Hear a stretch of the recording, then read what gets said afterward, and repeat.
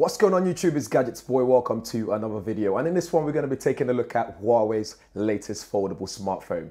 Let's run through the details. This is the Huawei Mate XS, and this has got some improvements on there as well. For example, the Falcon Hinge is now improved with over 100 components in there to give you that nice tension when opening and closing it as well. And you get that clicky sound when you open and close it, which is quite satisfying actually when you do it. Elsewhere, it's 5.4 millimeters thin. That's on the thinnest side of it. And this has got that flying fish cooling system in there as well. I think it's the first time they've done this for this product category.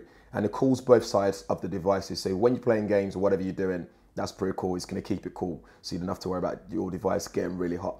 The screen layer itself, if you're worried about peeling it off or anything like that, it's got polyamide film, then OCA, and another polyamide film as well. So it's kind of like three-layered. So it's nice and robust. So if you're going to be using it every day, it's nice. Gives you a nice texture as well when you run your finger over it. It's nice and smooth. On the front, when you fold it up, you got 6.6-inch front display.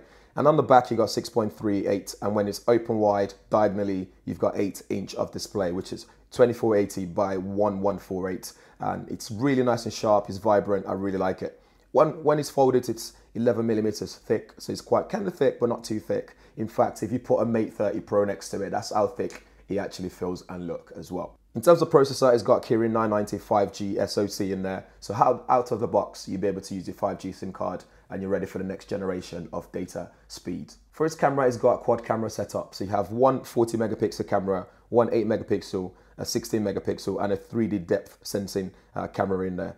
So for zooming, you can do 4 to 5 times zoom in. It's got optical image stabilization and AIS as well. And the 40 megapixel is f1.8, the 8 is f2.4, and the 16 is f2.2. You got ultra wide, 3 times optical and 30 times digital zoom as well, which is pretty cool. For battery, you have 4,500 milliamp hour battery split across the two sides. So this should last you the whole day with a bit left to go as well.